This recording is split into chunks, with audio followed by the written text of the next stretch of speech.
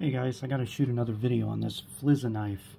This is the Flissa Bushcraft Knife, Scandi grind and D2 steel. I did another video on it and the video was in like 360 HP or something. I was like, oh no, HD I mean. So I had to reshoot it. So hopefully I can get all the same information in for you guys. It just looked horrible. So here we go again. This is the Flissa. It is made in China. Comes in this black box here, just a generic black box, and that's the number that you're looking for. And you'll find it on Amazon for $25. So this thing is very inexpensive.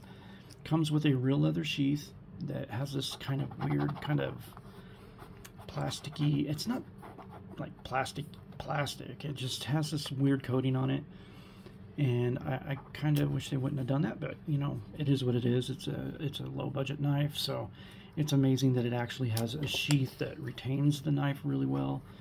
And I can't really say anything really bad about it for what I paid for it, so it's a good thing. It holds the knife a lot better than in my Benchmade Bushcrafter, which is just sloppy and not stitched really well. Look how crooked the stitching goes.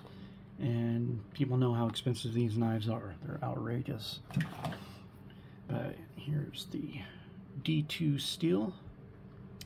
You can see kind of a yellowish glow with my lighting in here, but D2 has a golden slight patina to it that has this kind of weird faded kind of golden look to it. It's hard to explain. Kind of copperish in a way. The plunge line and this thing is amazing.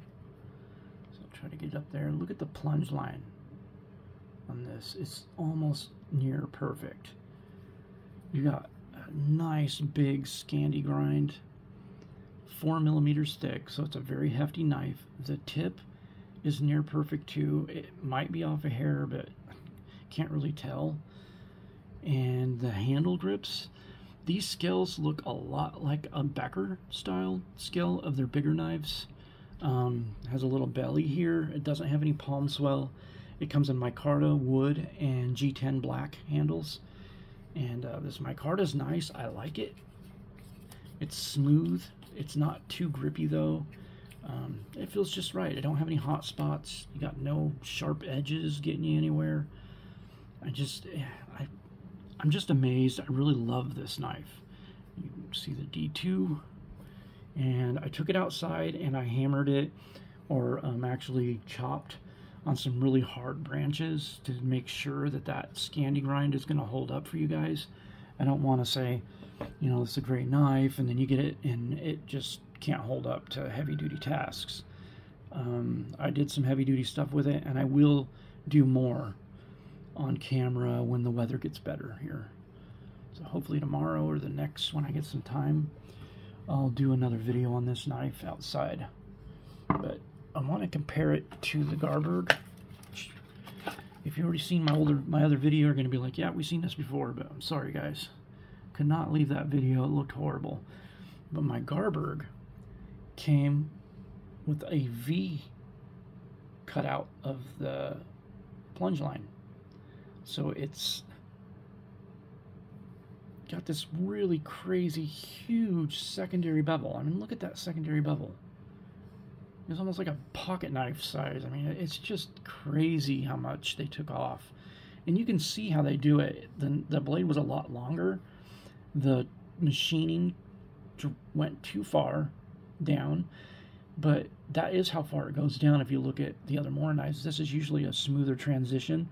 But they take off a bunch of steel that, if Mora kept that steel on there, this would be a better knife. It would be like this practically. They're literally eliminating a lot of steel to get that secondary micro bevel, which is horrible. This thing won't cut good. It skips on wood. I mean, you can get curls, but it's so uneven. It's just, some places it's sharp, like right there it's not, and then it starts to get sharp at the tip a little bit, but it's like you're forcing the knife to have to do what it's supposed to do. It drives me nuts. So I'm going to have to go and do a zero grind. And I will fix it and maybe show that on video. Maybe how I do it if I get the time. And then I'll show you the finishing when it's done. And let's see, we compare it to this Prodigy by Gerber. It's very similar in size, a little bit smaller, but same thickness as a Strong Arm or a Prodigy from Gerber, which is another great knife. You can put your own edge on there, and these things turn into wood crafting beasts. They're really, really good knives. And then I compare it to the Benchmade Bushcrafter. Very like, the likeness is really, really close. Got a lot of sirens going by. We don't get that a ton out here like that. But anyways, 4mm blades, pretty much same thickness. You look at the sides, they're almost identical in size and shape in a sense. Big price difference though. And this knife was a pain. It was all crooked, the handle. I had to fix the handle. It's just a mess. But anyways, this knife here, guys, I just can't pass up. I had to review this thing. There's 2 other channels that reviewed it. Go check them out. And I wanted to save people money, newbies to the knife world, or anybody, honestly. It's so cheap. It's like you just can't pass it up. It's such a good deal. But if you're somebody new and you don't have a ton of money, this is an awesome deal. This knife is going to do everything you need it to do for $25. It's just awesome. If you want to put knife handles on it or other scales, you can take these handles off and do some birchwood handles if you want. That's probably what I'm going to do with it. Maybe some micarta, some different micarta, and make it thicker. But I'd actually like to put some liners and some wood handles on there. But I think right now, honestly, that these knives, this is the Enzo that I reviewed or showed in another video. The Enzo Elver is $49.99 at DLT Trading, and this thing is amazing. 25 bucks for the Amazon, $49 for the DLT. This is 12C27N stainless Sandvik steel with your D2 on this one. You can't lose getting either one of these knives. Yes, this one's more, but it is awesome. With it being shorter, you'll have more control with your cuts than you will with this. But this does have a finger guard, so if you're somebody who's new and you want to have a little bit more safety, or if that's just how you like your knives, this would be a great pick. Plus, you can baton bigger wood with this than you can with this. But I like to let all the knife guys know, because I think this is a great deal for any knife guy. This is an awesome knife. You just gotta put the pins in, put the handles on, because it comes as a kit. So you have to put it together, but it takes hardly any skill at all, guys. Just epoxy glue, screw in the pins, and then you're ready to go. Just a little bit of sanding, and there you have it. So I seriously feel like that is like the best budget deal that you can get on a bushcraft knife online. I don't know of any other knife that you can get at that price for that type of blade, that type of quality.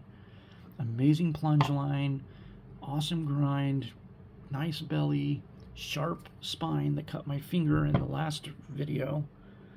So there's blood down here on the table. I was like, where'd that come from? Yeah, cut my finger on the spine. The spine is very sharp. So do know that. But it's such a good cutter. So I'll end this with that. With these 2 knives.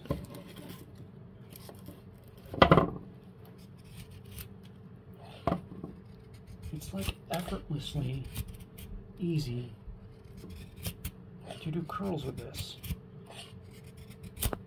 Like, it takes nothing. It's such a dialed in edge that if this had a different brand name on it, you'd be paying 130 bucks for it, guaranteed. It'd be a little bit more refined with the handle and maybe a better sheath. Well, definitely a better sheath, but who knows, depending on who would make it. But if this had another brand name on it, this knife would sell for a lot more. So you are definitely, I gotta be careful because this is definitely sharp and my thumb is hurting. So But anyways, guys, get yourself one. Don't pass it up. It's worth it. But I know if you're anti China blades, I totally understand. The way things are right now, I get it. So, but if you like this one, it's made in either like the Netherlands or Finland or something like that. I'm not positive which country it is, but it's overseas. And if you want to go that route, get this Brisa Enzo Elver. They're not going to be around anymore. They're not going to make them. So once they're gone, guys. And DLT Trading's the only people that have this, as far as I know. So anyways, guys, God bless. Sorry I had to shoot another video. I'll post it up, and then I'll leave the other one too, and I'll let people know that I had to make a new video, and they can go check that one out if they want and re-comment or whatever. So I don't even know if anybody's made comments. The channel's so tiny. But anyways, guys, God bless, and we will see you next time. Take it easy.